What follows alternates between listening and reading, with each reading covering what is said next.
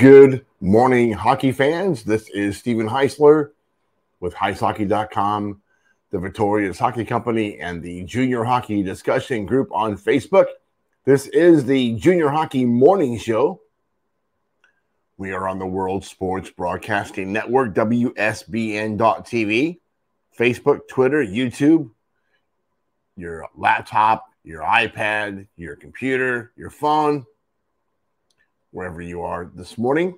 Today is Monday, March 27, 2023. I am recording this show a couple hours early this morning. We have an appointment to go to for my dear mom at 9 a.m., moving here to Orlando. Should be exciting. The kids are happy to have Mimi in town. Let's go through some of today's news over the weekend.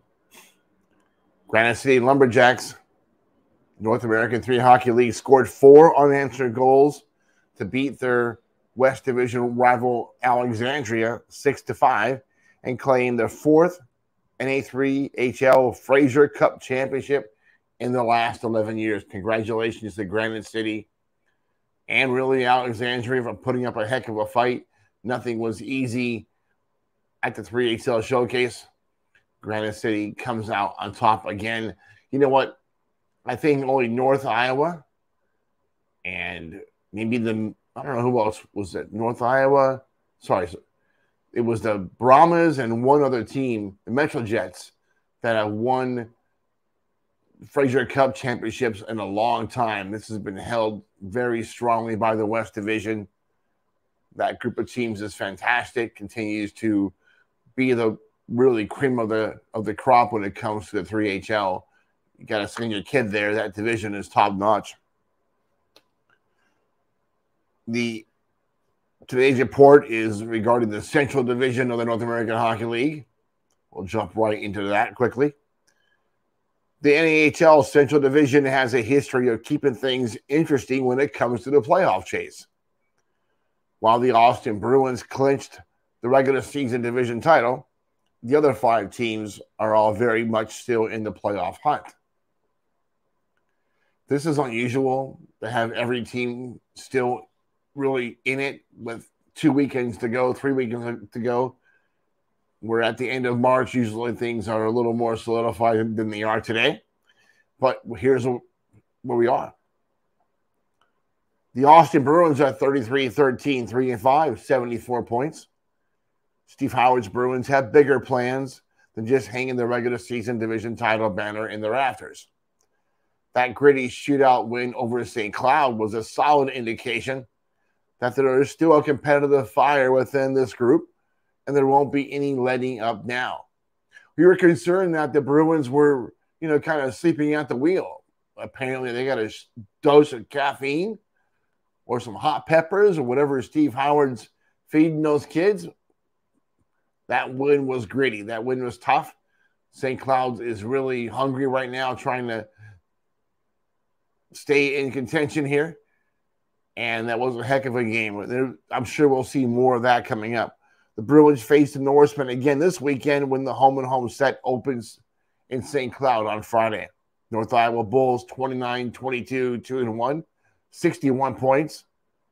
Todd Sendon's Bulls split the weekend home series with 5th place Minot, leaving themselves just a single point ahead of St. Cloud for the division's number 2 seed.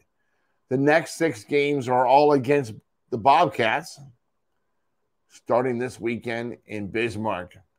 That's going to be fun to watch. We liked seeing Bismarck come out of the shadows. They did it last year. They may be able to do it again this year. 6 games with that team is not going to be fun. Lane Sadevi knows what he's doing. Number 3, St. Cloud Norsemen, 26-23-5, 60 points, just a point behind North Iowa for 2nd place. They're in 3rd. Corey Millen and the Norsemen picked up a shootout loss point from Saturday's roadie to Austin. And again, they play a home-and-home series starting this weekend. After all the baloney the league has put St. Cloud through this year, Corey and the boys there are doing a good job Look for them to stay in the top 4. Look for them to make some noise in the playoffs this year. Number 4, Aberdeen Wings are 2 points behind St. Cloud, 26-22, 3-3.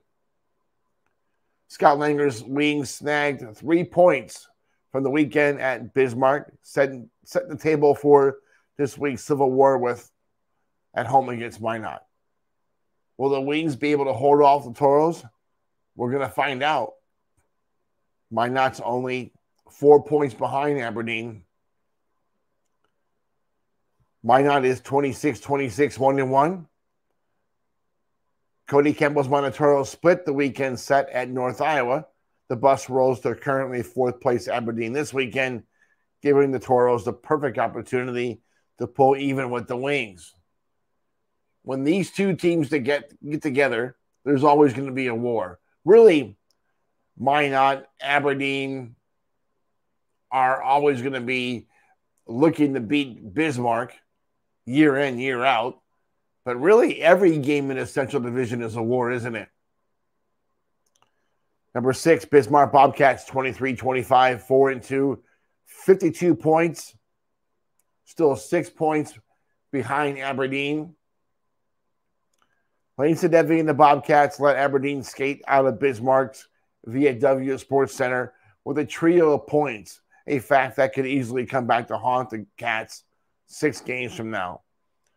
While the playoff hopes continue to fade, Bismarck can still win themselves back into the thick of things with the next 6 games all against North Iowa. I really feel sorry for the North Iowa Bulls right now. They're going to face a very angry kitty cat. Bismarck's going to come in there and really try to scratch their way back into the playoff situation. I don't know if that's going to happen, but it's going to be fun watching it. And Bismarck is certainly capable of playing the spoiler and knocking North Iowa down a few steps. Quick show today, folks. Got to get out of here and run, face the rest of our day. We hope that you enjoy your morning coffee.